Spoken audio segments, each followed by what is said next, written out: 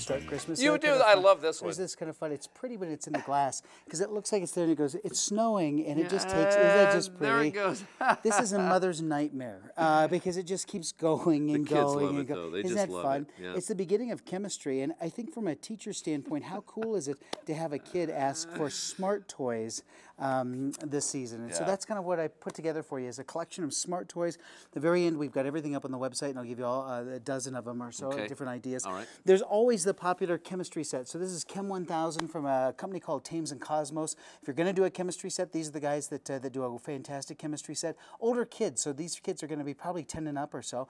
A simple version of a chemistry set. So this is called Big Bag of Science from Be Amazing Toys. Big Bag of Science. Big Bag of Science has some of my favorite things in it. Play with this because I have a picture of you years ago playing with this. Yeah. This is this Gravagoo. So it's like a slime material, and the little orbs kind of work their way down. Is that fun? So there's that 30 items and 30 different experiments that are in there. But perfect for a kid who wants to do slimy and gooey and slippery and all those things. And what kid doesn't like that? You're exactly right. And I think that it's great from a parent standpoint because a parent gets to do it with the kids. So it's not something that's just kind of a standalone. So that's kind of fun as well. That's a good one. Green is huge right now. There's a 6-in-1 that's right over here that I'll bring over for you to be able to see. This is a solar kit that kids can now build a contraption that will twist and turn and move, and it's all solar powered, and they're little robots. Like a solar motor kind of thing? Yep. And electricity is getting bigger and bigger and bigger here at Christmas time. And so stocking stuffer is this funny thing called an energy stick. And so it goes like this. There's a battery inside, and there's 2 electrodes here. And so when you hang on to it, it just gives you a big, no, it doesn't give you a big shock. Hang on right there, hang on there, and hang on there. Okay. And see how it goes off? Can you see the little lights in there? It's a conductivity tester. So here, watch this. Ready? So I hang on to this side. Okay. So I hang on here. Now you and I hold on right here. So this is an insulator. See, I can't do this. I can't do this way. Oh, that's good. I can't do it here. I can't touch here, but I can touch your nose. That's perfect. That's good. Perfect. And it worked. And it's got it.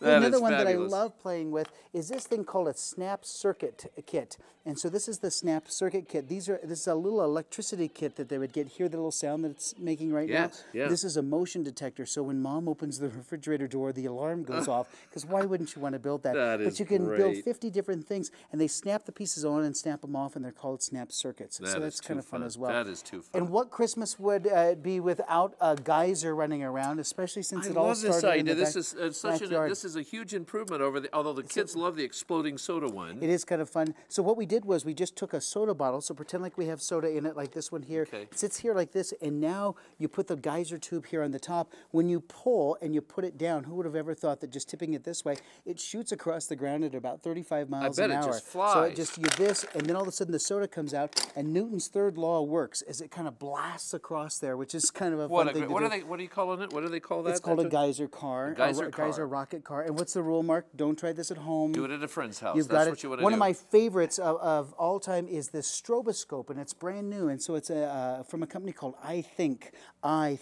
So watch this. If the lights dim just a little tiny bit, here's what you get is you get a strobe. So this is a strobe like you would do from a timing belt. Oh, remember sure, that? right. Watch this. You spin the little disc here, and now you can control these little guys moving because it's a stroboscope. And so you're controlling. I can make them go faster. I can make them go slower. You can see them running. And I'm just changing, of course, what the scope looks like. Do it again. Here. We got a better All right, angle. So here we go. Here, take a look at this as we slow it down. Can you see the horses running? Isn't There that fabulous? Isn't that fun? Now, that comes in a whole bunch of different unbelievable. patterns, but the best thing and what my boys like, they're not going to get this for Christmas because they've already been playing with it, is they'll do their own little patterns, which is kind of fun. So they get to play their patterns that way and kind of do the whole thing just like that. More fun for Christmas. Hey, and we want to mention also a great book for Christmas. This is my favorite. This was my favorite one: Naked Eggs and Flying Potatoes. But Steve has another book out: Free Bubbles and Exploding Toothpaste. Fire Bubbles. You've done it in your title. hands. Book signing Wednesday night. Tattered cover. Be there.